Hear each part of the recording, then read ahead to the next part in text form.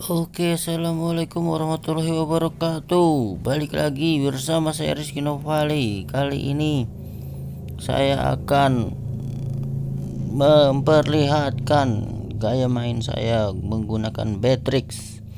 Hero baru ini muncul di Land of Dawn dan membuat saya terus ingin bermain tembak menembak.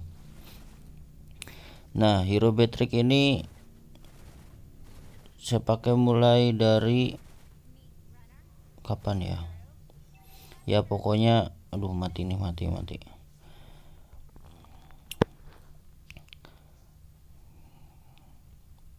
Pokoknya saya ini main Mobile Legend itu masih baru ya teman-teman. Jadi emblemnya masih kecil, belum pakai killing spree. Ini masih pakai bounty hunter.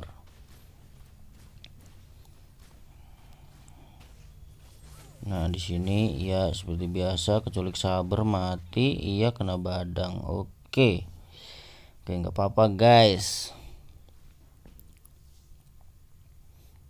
kalem aja. Oke, untuk Beatrix sendiri dia punya 4 senjata. Nah tapi yang biasa dipakai itu yang nibiru sama bayonet, kalau nggak salah yang basoka namanya bayonet. Pokoknya yang submachine gun sama yang basoka, dua itu yang biasa dipakai guys.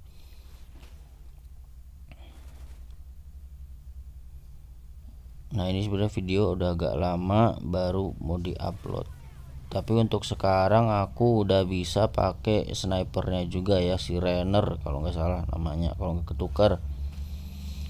Jadi Beatrix ini pelurunya harus diisi ulang terus, nggak kayak Layla atau Mia yang otomatis pelurunya nggak habis-habis. Nah kalau Beatrix ini tipe hero marksman yang pelurunya isi ulang.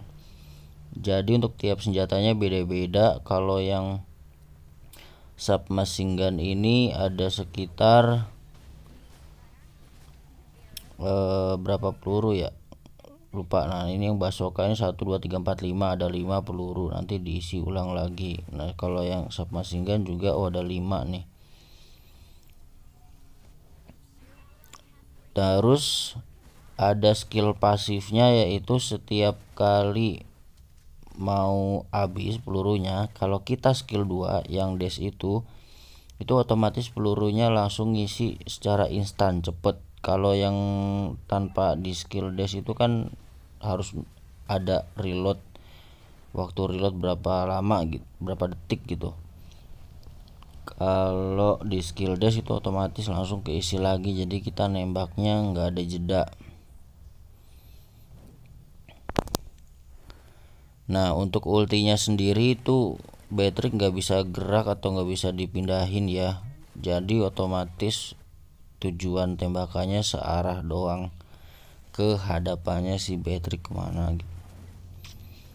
Nah di sini karena lawannya aduh hampir mati lagi, karena di sini lawannya ada dua hero yang cukup badak, cukup keras, jadi build itemnya itu harus pakai yang Malefic Roar ya teman-teman, biar penetrasinya makin masuk,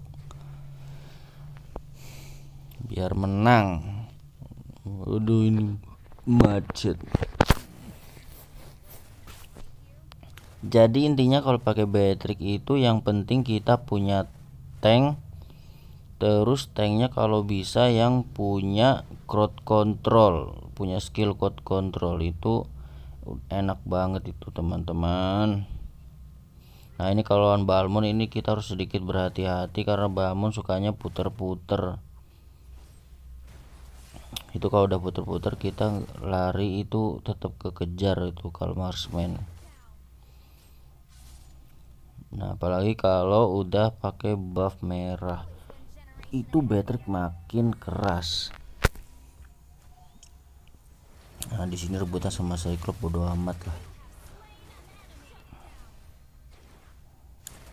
Nah oke kan kita clear minion, terus hajar terus nanti sampai kita menang teman-teman. Nah di sini oke, kita clear lagi walaupun turretnya udah hancur ya, kita yang push nanti. Aduh macet, maaf ya teman-teman, ini HP-nya masih kentang.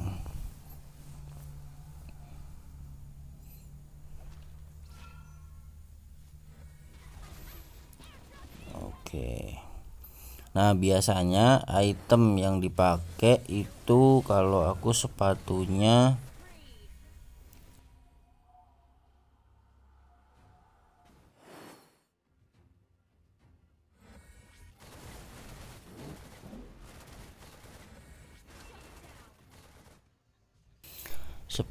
itu pakai sepatu defense.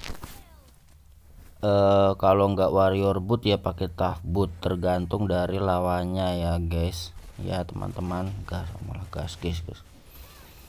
Terus item pertama yang biasa dibuat itu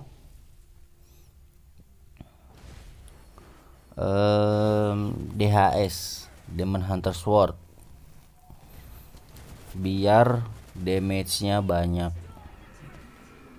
Terus lawan tank di awal itu enggak berat-berat amat gitu ya. Nanti baru item keduanya bikin BOD, Blade of Despair, biar makin sakit. Nah kalau dua item itu udah jadi, itu udah lumayan, itu bisa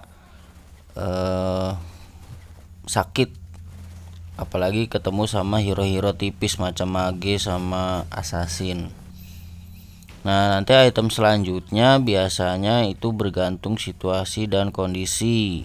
Nah paling sering aku pakainya kalau nggak rose gold meteor, nah pakai wind of nature dulu buat defense tambahan.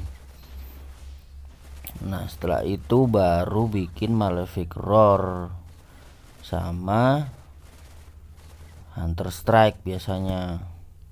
Jadi itu udah enak banget, nggak perlu pakai item-item defense. Karena aku tipenya tipe yang agresif, suka nyerang. Yang penting udah defense-nya itu dari sepatu doang, sama kalau nggak rose gold meteor ya pakai WON, wind of nature. Itu aja cukup guys. Yang penting kita bisa positioning. Terus ada tanknya yang crowd control, itu mantap pokoknya. Pokoknya udah enak banget kalau main itu ada tank crowd control kayak gini guys, tuh gampang banget bunuh-bunuhnya. Wah, apalagi teman-temannya juga punya crowd control banyak. Jadi di sini kan aku berteman sama Cyclops, ultinya crowd control. Terus Sylvana juga. Udah tinggal ulti aja tuh. Enak banget pokoknya kalau udah teman-temannya crowd control, tanknya juga crowd control nih. Cuma Balmon itu nyebelinnya kayak gitu tuh. Nah kalau udah crowd control itu enak pokoknya, mantap.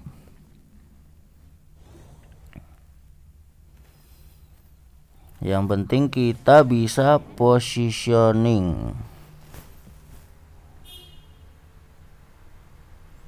Kita naik Johnson lagi. Mugiwara. Tabrak tengah. Tidak ada musuh tapi kita hancurkan saja turretnya.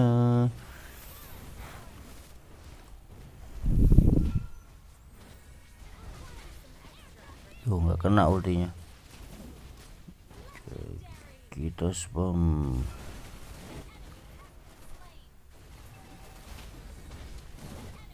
Pakai Beatrix tuh enak banget teman-teman. Tinggal tembak-tembak aja, yang penting bisa jaga jarak atau positioning. Ini musuhnya juga kayaknya ngelek gimana, pada diam semua.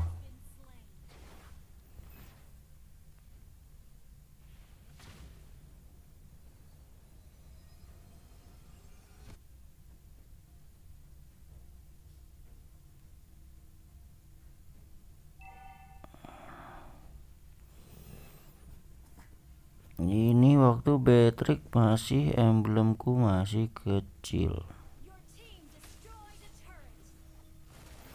Udah Aldous terbang. Modaro tabrakin aja semua, tembak mati. Kabur ada Franco.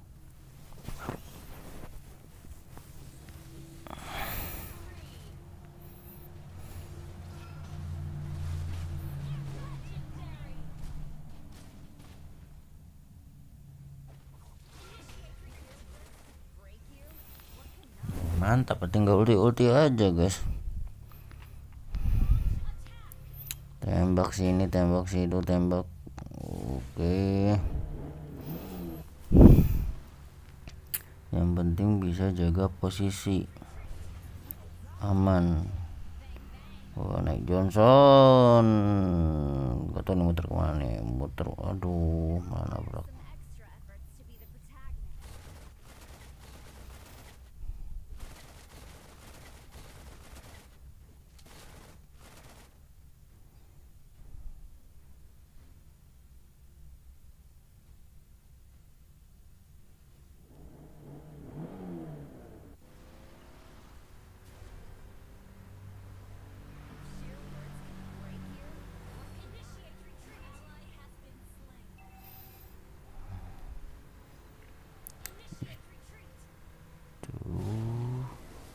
Balik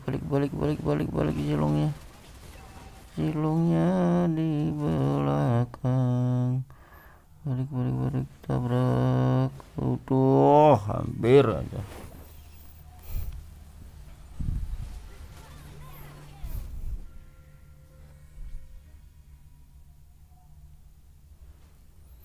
Ayo keroyok Franco. Aduh, ngeluarin ulti nggak dapet. Itu Balmon sebelah kiri, tembak Balmonnya kabur.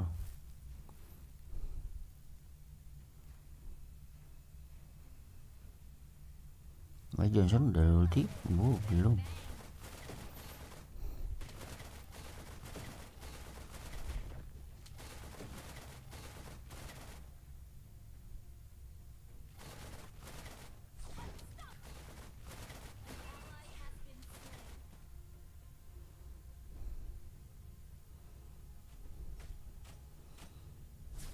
Kita ambil buff biar lebih kuat.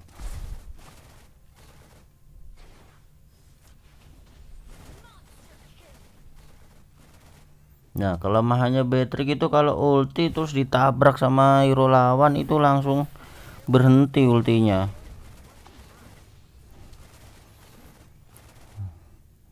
Nyebelinnya itu aja teman-teman. Jadi kalian kalau mau ulti agak jaga jarak. Sebenarnya mau paling ujung pelurunya pun kalau kena itu tetap damage-nya gede tuh. Nggak usah yang terlalu deket-deket juga. Nah, ini ada saber, jaga jarak, awas keculik. Mampus. Milik aku dia guys. Tapi tidak bisa. Nah kayak gini di ulti lagi Franco-nya, mati dia pasti.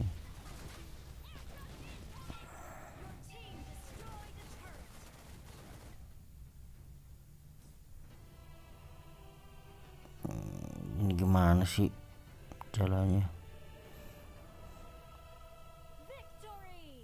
Oke guys, menang kita.